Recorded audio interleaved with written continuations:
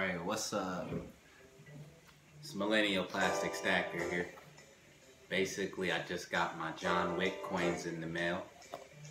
They were due for pre-sale a while ago, and they were due to ship on the 14th, and today is the 18th, and I got them on the 17th, which was yesterday. Also, today is my birthday. So happy birthday to me. Alright, we're about to open this up. APMEX, John Wick. Continental silver coin, it's a replica. Whoa. It's actually a round. APMEX and Lionsgate actually worked together for this. Or worked together on this.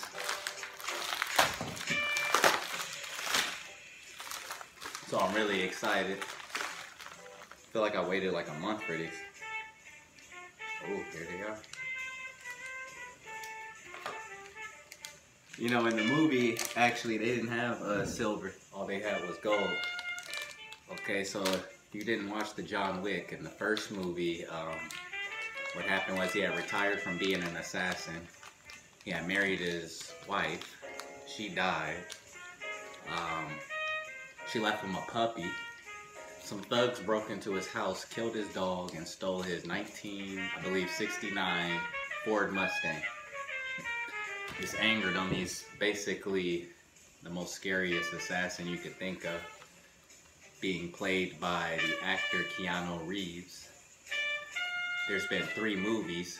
The first movie was when his dog got killed and his car was stolen. He then went and got the person who did it, the criminals, and he went ahead and killed the criminal, and I believe he had to kill the criminal's father. In the second movie, he was living a normal life. He had to come out of retirement. His retirement was cut short by, what's his name? Santiago Antonio. And Santiago Antonio had this marker that was given to him by John Wick. And a marker is an oath or a contract. So if somebody gives you a marker, you have to basically keep that promise and do something for that person. And John Wick owed Antonio a favor. Antonio was basically heir to the throne of some higher table or some shit in the movie, and his sister was next in line, and Antonio basically wanted John Wick to kill his sister because he said he wasn't man enough to do it himself. He loved her. He said he still loved his sister, which is just ironic. And then we go to the well, actually, okay, still in that movie, he decided not to, which then caused his house to get burned down by Antonio. And John Wick went to the head of the Continental, which was, his name is Winston, I believe. And he told him, you know, you can't break the rules. There's only 2 rules. The rules are, you cannot kill on continental ground, and you must always honor a mark. A mark is a contract, like I said. Also in the movie, these coins, the only way you were able to do anything in that movie was with these coins. I don't have my gloves on, but I'm going to take it out of this and show it to you. This thing looks super nice. I don't even want to touch it, but it's like, wow. That is sick. I can't really get a good picture of it. Maybe that's right there. We got a lady right there. She's got some leaves in one hand, and she's got a sword in her other hand. And there's a shield behind that sword. And on the top it says, Ex Unite Veres. And on the bottom it says 1 ounce, 0.99 fine silver. Ex Unite Veres. It means Let me see. What does that mean?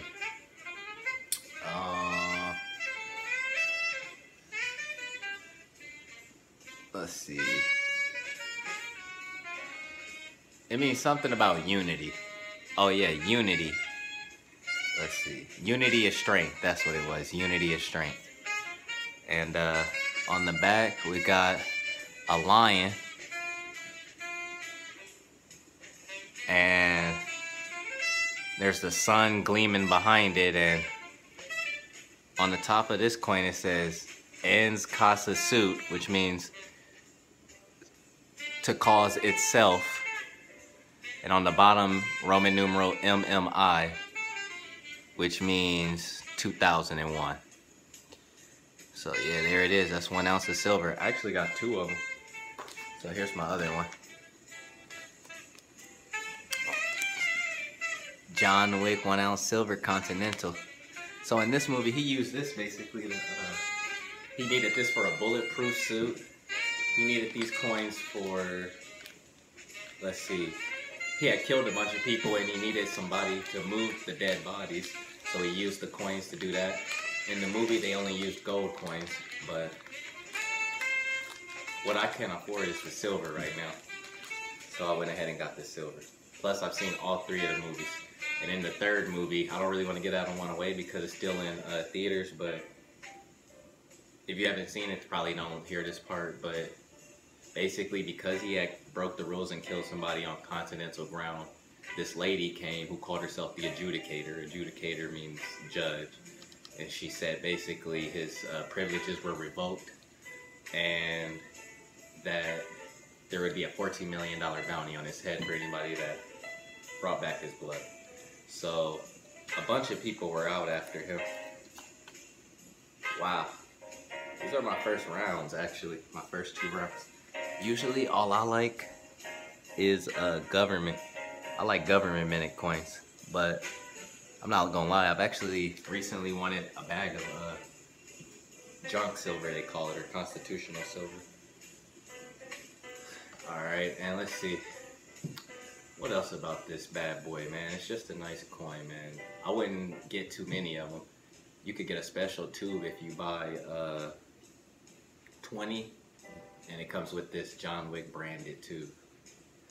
Also, I sold my Tesla yesterday and I actually made a profit this time. So that's good.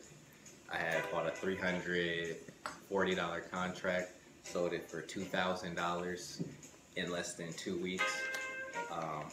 Bought it at about $185, sold it at about $225. Previously, before that, I had bought a contract of Tesla at like $235 and it dropped. And right now that contract's only worth, I had spent like $300 on that contract and it's only worth about like $8. Earlier today it was worth like 50 or 60, but I'm just holding on to that. And I have a Google contract that I'm holding on to, but that Tesla contract that I bought really low paid off. I made 700% on that, and that's not my first time making 700%, but my goal is to take, instead of 300, take like 2,000 or something big and turn that into like 14,000 or 20,000. It's crazy what options can do. And I'm gonna take that money and buy more silver. Here's actually the charts. I had bought Tesla right there. It had dropped on me. I lost all that basically.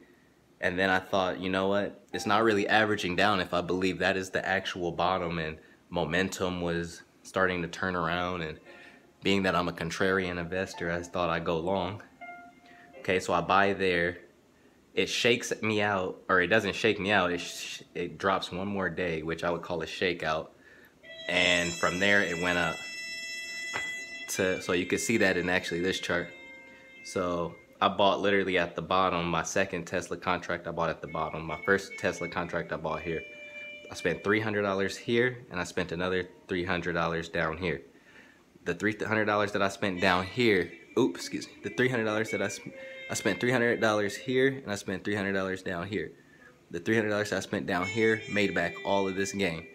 From here all the way up to here, I was able to turn $300 into $2,000. That's just with one Tesla contract. stuff's crazy. Down here, basically, I had bought some Google. I was talking about how I had bought some Google and some Tesla. And I was basically almost out of $1,000, but I was able to turn it around.